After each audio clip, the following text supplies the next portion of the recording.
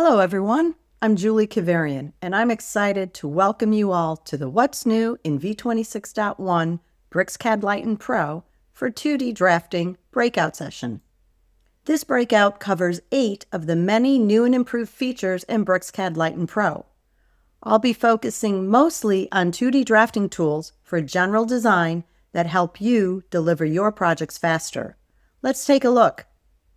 From the moment you launch BricsCAD V26, you'll notice exciting updates designed to simplify and enhance your experience, starting with a new launcher. We've streamlined the interface with fewer workspaces into a single ribbon, while still offering flexibility to suit your needs. Here's what's new in workspaces. The 2D drafting workspace features the classic ribbon from V25. 2D Drafting Modern is the updated Modern ribbon, also from V25. Modeling is optimized for 3D design workflows. Civil Survey is tailored specifically for civil survey tools. And Toolbars Classic is a toolbar-focused workspace without a ribbon. Your workspace selection will automatically update the ribbon to match your preferred workflow. Whether you're drafting in 2D, working on complex models, or focusing on civil survey projects, BricsCAD offers a workspace built just for you. The look from widget's been redesigned on Windows and Mac iOS operating systems with a modernized look, improved feedback, and dynamic repositioning. When the mouse passes over the widget, arrows display for standard views. To set your own view, click and drag to rotate the view freely. Or click on a face or a corner of the cube to snap to a preset view. The new look from widget works in Paperspace too. Once the viewport is active, the widget appears. It behaves the same in Paperspace or ModelSpace. If you prefer the previous look from widget, it's still available. Set the Use New Look from System variable to 0 and restart BricsCAD. The Qt-based status bar introduced in V25 is now the default, offering a more familiar user interface. If you prefer the previous status bar, change the Use New Status Bar system variable to 0, and again you'll need to restart BricsCAD.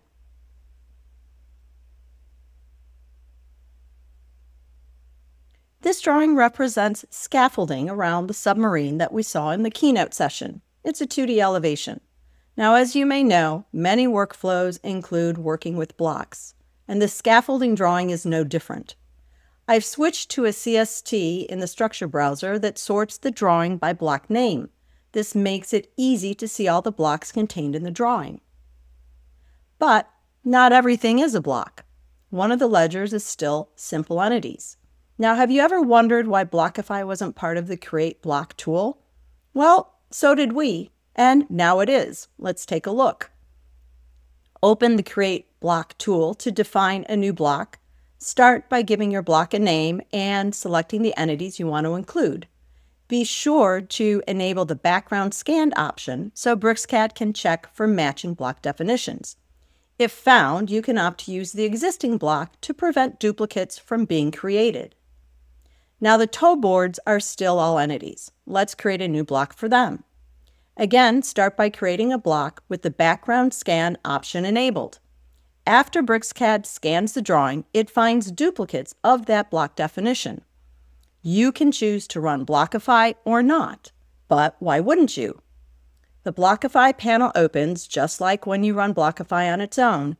You can zoom in on matches, move around the drawing, and decide which matches to turn into blocks: one, some, none, or all.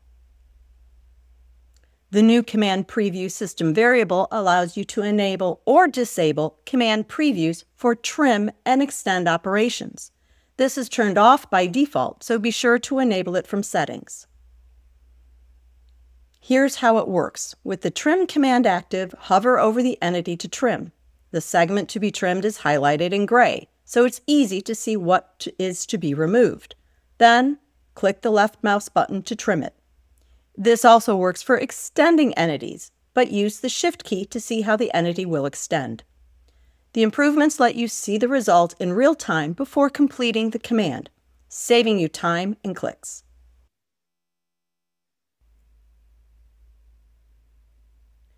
We've enhanced the selection workflow in Quick Select to make it faster and more efficient. A key improvement is the ability to make multiple selections without leaving the Q-Select dialog box. This makes it easy to move these scaffolding diagonals from multiple layers, all to a single layer, using rollover tips. With the structure browser sorted by block name, we see that there are several block names starting with BAS. Thanks to improved filtering in Q-Select, you can now use wildcards in plain text properties. This means you can easily search for all those block names that start with the letters BAS. Simply select the wildcard match operator and enter your search criteria to quickly isolate the desired blocks. Measure Geom dynamically displays distances and angles directly on screen as you move your cursor over entities in a plan view. Notice how the cursor automatically changes to full screen mode to make it easier to see the measurements. Move the cursor into the polygon to see the lengths and angles at each corner, or into the circle to display the radius. Measure Geom calculates measurements on single or multiple entities. In this example, we'll display the area of the single polygon at the command line. And in this example, we'll calculate the total combined area for both the circle and the polygon. Popping into an isometric view, we see that there is a 3D box in the drawing.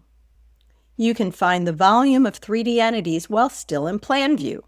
For instance, we can calculate the volume of that box.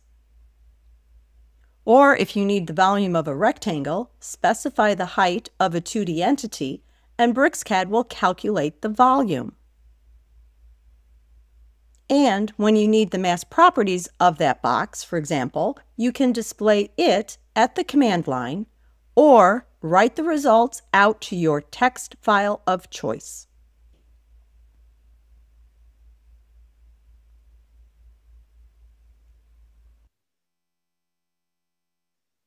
The reverse command is a tool that allows you to reverse the order of vertices.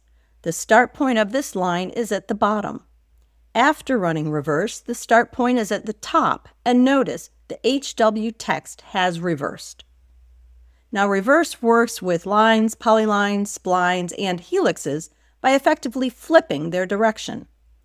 The reverse command provides a fast and easy way to change the direction of your geometry, helping you work faster and making your designs more accurate.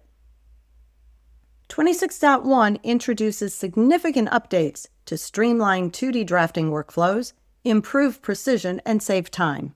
With enhanced tools like Blockify integration, real-time command previews, dynamic measurement features, and workspace flexibility, you can deliver your projects faster and more efficiently.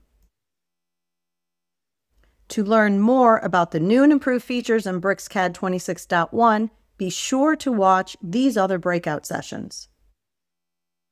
And scan this QR code to discover more about 26.1.